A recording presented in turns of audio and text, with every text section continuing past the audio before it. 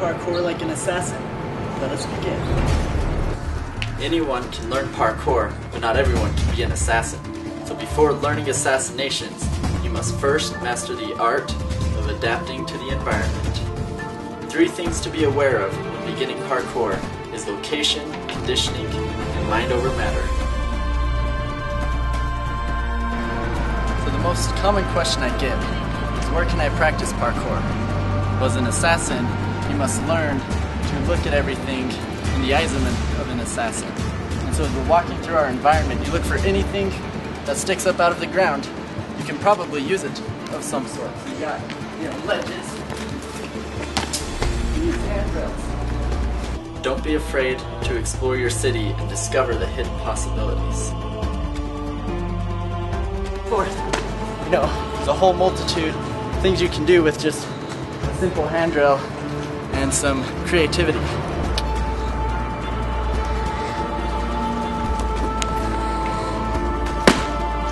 Sometimes it may be difficult to find the spot you're looking for, so a little perspective can help. Just leaving the beaten sidewalks wherever you may be and find another perspective.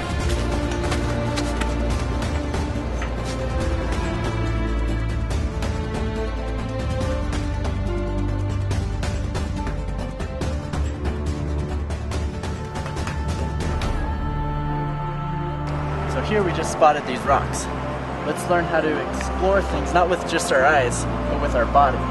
So when we look at something, what's the surface like? Feel it, get a feel for it with your hands, your feet. Learning parkour may be challenging at first, but remember, the nature of your body was built to move and adapt to your environment.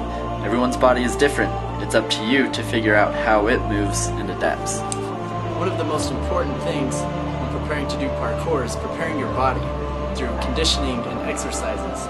I personally like to do an array of body weight exercises that you won't necessarily find at your gym, but I like to refer to it as guerrilla training, so that you're not just doing your conventional exercises, but you're going out into the city, into the woods, whatever you can find, and you're doing similar exercises, but in different ways so that your body learns how to adapt to any environment you might be in.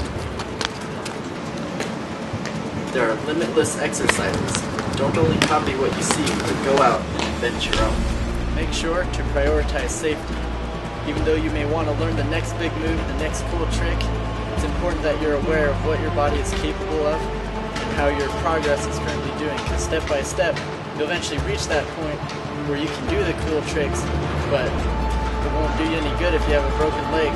So as you learn the mind over matter, learn what your body is capable of. I have trained for many years to be able to feel confident and comfortable at such heights. So exercise discretion as you explore what you're capable of, but don't take any unnecessary risks until you've reached a level that you feel confident in.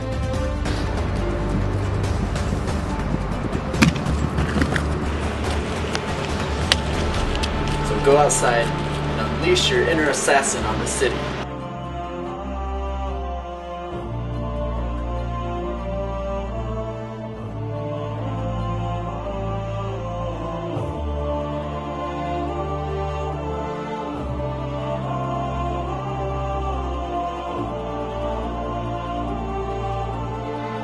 Body is capable of. Don't take big risks. Don't take big risks. Don't take big risks. But don't take big risks. I can't say risks. Don't take big risks. Don't take big risks, but rely on your progression to get you where you eventually want to do. Don't take big risks, but eventually. Don't take big risks, but rely on your progression to get you where you eventually want to be. There. Got it.